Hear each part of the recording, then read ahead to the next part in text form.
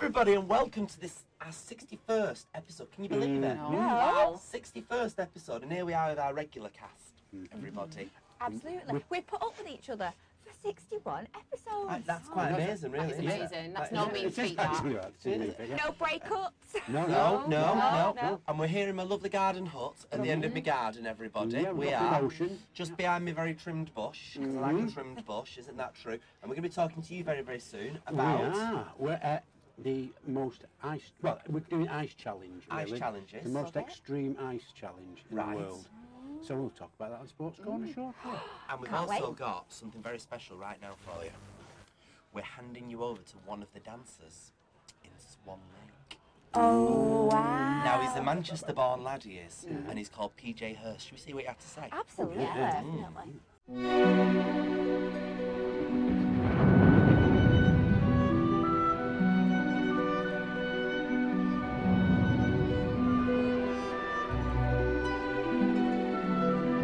So, here we are, everybody, with PJ Hurst.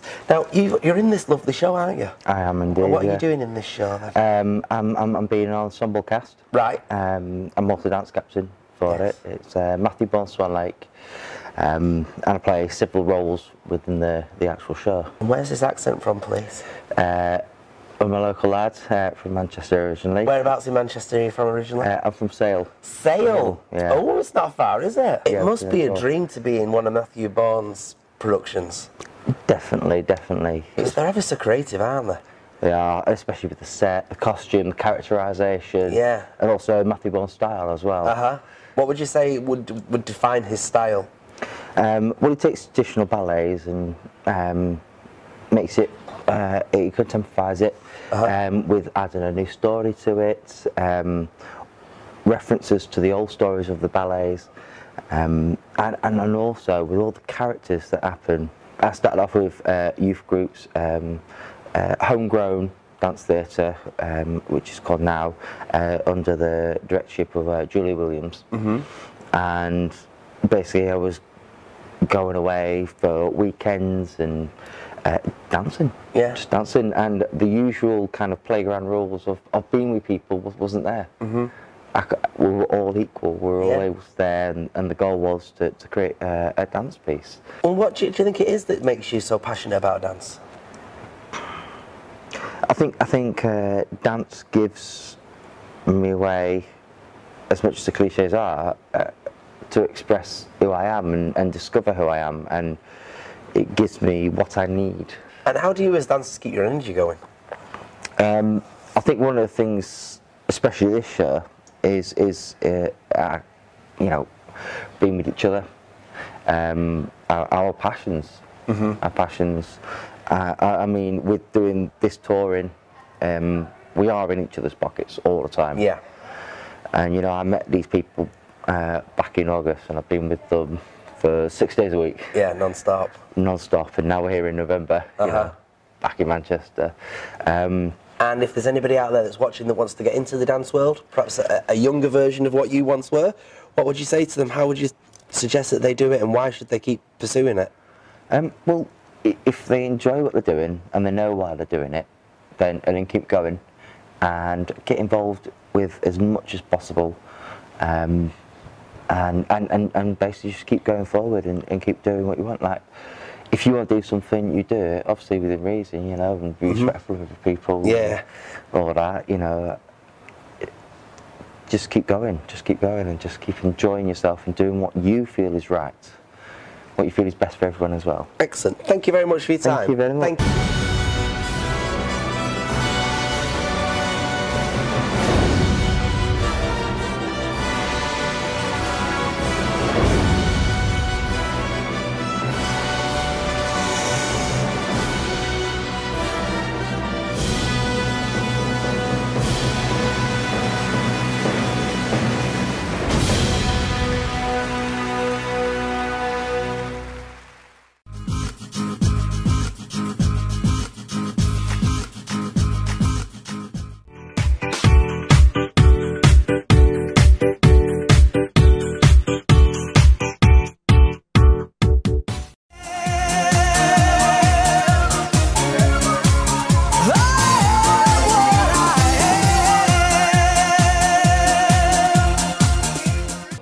Well, do you know what? We've been joined by the man of the moment. Yes, it's our Titters. Hello, Titters. Yeah. How are you? Did you enjoy it in there? Absolutely fabulous. The Polar Express, everything.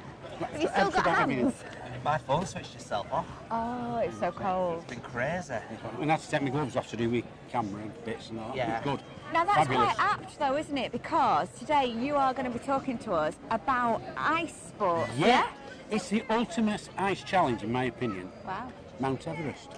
Oh, well, yes, that is quite a nice challenge, yes. 29,000 feet high and what have you. And it was first conquered in 1953 by Edmund Hillary.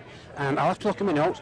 Tenzing Norgay is called. I always thought his name was Sherpa Tenzing. But he was a Sherpa, which is an ethnic group who live in the mountainous regions of Nepal. Oh, that's And so Nepal. he was, and they're always used as guides for Everest and what have you. I've So heard he was, that. yeah, and that's the first recorded person to have And managed how it. long did it take him to actually climb Mount Everest?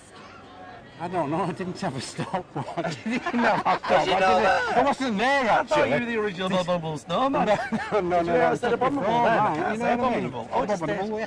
But it was believed that it might have been superseded by a gentleman called George Mallory, who was an English teacher. And it's believed that in 1924-ish he might have succeeded. He was last seen 800 feet from the summit, but they don't know whether he not died on seen the him mountain. since? No, he died on the mountain, so they don't know whether he died after he got there or before he got there. Oh, let's So- hope he got there. Let's hope he got there, yeah. He didn't get back though, did he? No, he didn't get back. No. But if you don't fancy the ultimate challenge straight away, you could always go like for the Pyrenees first, go to Europe, Yes. or the Alps. Yeah. It runs from about 8 countries. Or you could try doing the full stairs at Beetham Tower. Well, that's a good start, yeah. That's a bit of a feat, warm up. that Yeah, really that is. is a Do you want feat. to know my story about Mount Everest? Go on. Oh? Because I'm not very good at geography, and I am kind of blonde, dyed blonde. And I thought Mount Everest was in Scotland. But if you want to try out a little bit of climbing ice walls, just go down the corner, around the corner to Deansgate.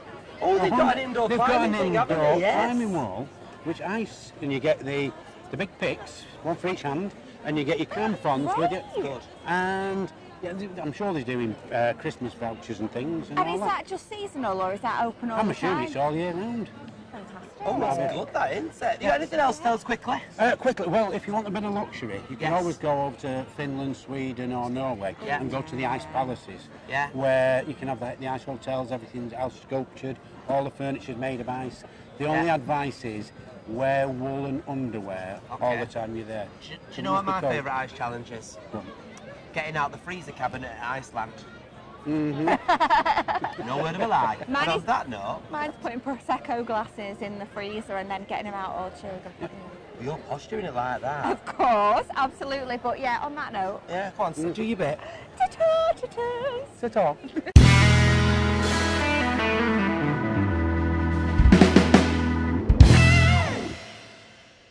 Look who we're here with, everybody. The one and only Mr. Tony Maudsley. How are you? I'm very well. you Actually, look- I'm not very well. I went out last night. I didn't get until 5 o'clock this morning. Did you have a good time, though? I had a smashing time. Fell down the stairs in the nightclub. This, I watched it last night. Oh, did Man, you? God, you watch the TV programme. Yeah.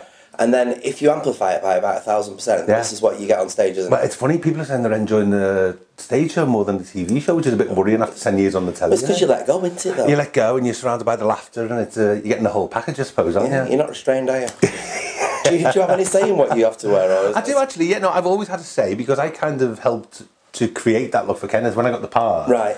It was a brand new character, so they didn't know what they wanted to do, so I had a few ideas myself. So I arrived in Benidorm the very first time with a little suitcase full of my little ideas, which consisted of the hot pants and the funny t-shirts. And is that something you'd wore as you, or something you decided to wear just as Kenneth? I don't know, the hot pants happened by accident. They put me in a pair of shorts, and when I came down to film my very first scene at the pool, the director and Darren were going, oh, it doesn't look right, that's not what we want. And because it was the first day's film, and the costume designer, she didn't have an alternative, so I've got this nifty little pair of hot pants here. And they said, let's try, because they were actually underpants. They were underpants from H&M. Yeah, and I just happened to have them on me. I said, these are quite nifty. And they said, let's try them. And the hot pants were born. Yeah, and the bum bag as well. The bum bag came later on. The reason we had the bum bag is because I don't have enough clothes on to hide a microphone. So we had to have a bum bag to put the mic pack in. And is that the same on the stage show as well? Well, no, the bum bag's kind of followed him round now. Right. So it became personalised with his name on it. And he puts all his little gadgets in. He puts his vape in there and he used to put his fags in there when he smoked. But. And the character of Kenneth, is that anything like you? Not really. Kenneth's a lot more honest than I am, I suppose. He's a lot more brash. I mean, uncensored. His hot pants are like a mask that Tony puts on, and he's uncensored. It's a good story as well for the stage play, isn't it? Yeah. I mean, for people who know the show, it kind of continues on from the end of series 10, but it stands alone as a play in itself. So you don't need to know the show. You don't really need to know the characters. I think as they're introduced, it's quite clear who they are and what they are. Oh yeah. Well, you hear that from the applause. Does it's lovely. Feel nice for you? It does feel nice. It threw us to start with. It's like, well, what do we do while they're uploading us? So I just sort of fix my hair and pretend I can't hear it. But no, it's lovely. It's brilliant. It's cracking.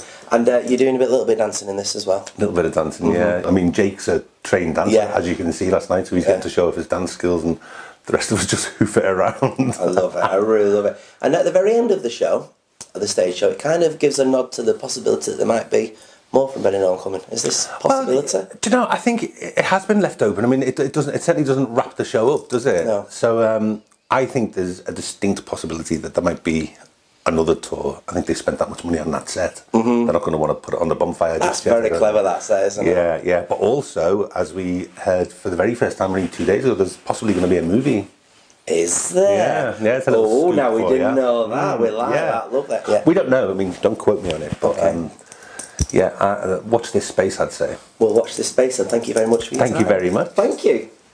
Well, wasn't that wonderful? That was amazing, and we're going to continue the Christmas spirit on Your Manchester because we have got a very special episode on Christmas Eve of our version of A Christmas Carol. We have. I wonder who will be Scrooge. Also, of course, don't forget, next week we have got an exclusive interview with I'm a Celebrities and EastEnders Rita Simons. She's talking to us next week, everybody. She's one of my favourites at the moment on that show, so yeah, and she loves Your Manchester. Well, we all love Your Manchester. Yes. So should we say ta-ra for this week then? Ta-ra from Your Manchester.